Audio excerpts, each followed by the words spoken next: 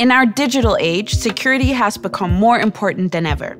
Since we bank and make financial transactions online, it's crucial we take additional steps to protect our data and personal information from falling into the wrong hands. In this video, we'll cover 2 prevalent methods of online fraud, as well as the best ways you can prevent them. Pharming and phishing are 2 similar forms of cybercrime, but we'll cover phishing later in the video. Pharming is a sophisticated form of phishing that's more difficult to detect. It can pose a threat to even the most astute internet users. Like phishing, pharming is where criminals trick victims into handing over sensitive information.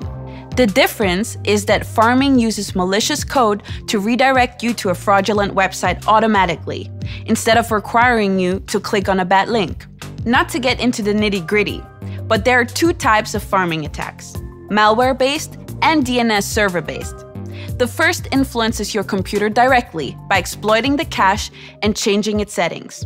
The second is more sophisticated, since criminals attack the DNS server itself without accessing an individual computer.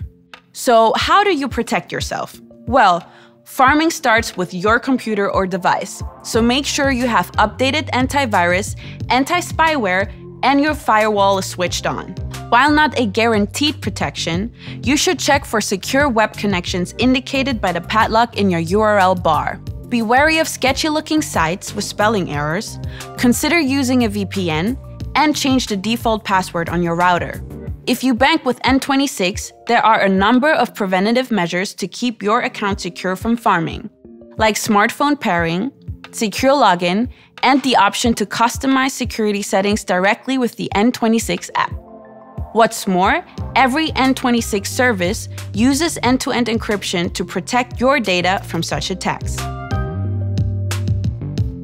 Phishing is more simple than pharming, but just as dangerous.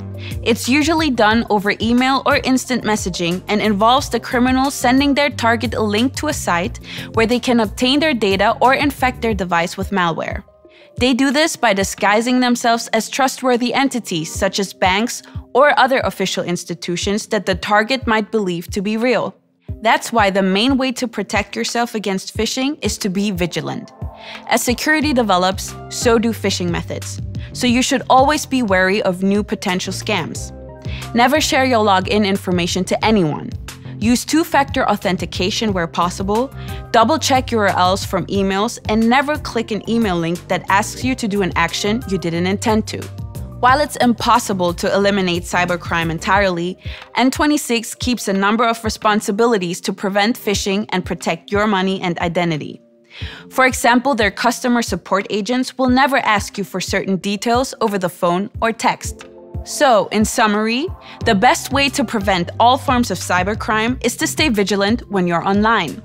Be sure you have up-to-date security in place and use a bank that is responsible for the protection of your money and data. For more finance and banking advice, subscribe to the N26 YouTube channel or check out n26.com.